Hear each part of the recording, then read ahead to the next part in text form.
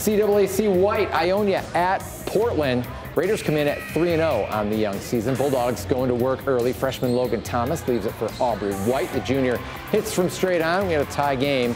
On the other end, Raiders senior point guard Malia Thalen. She loves to go left, draws, dishes, and gets it to Bella Spitzley for a 6-point Portland lead. Then later it's sophomore Lily Thalen going left, and she's going to finish it herself as Portland runs away with a 53-26 win. Raiders will go to East Lansing on Monday.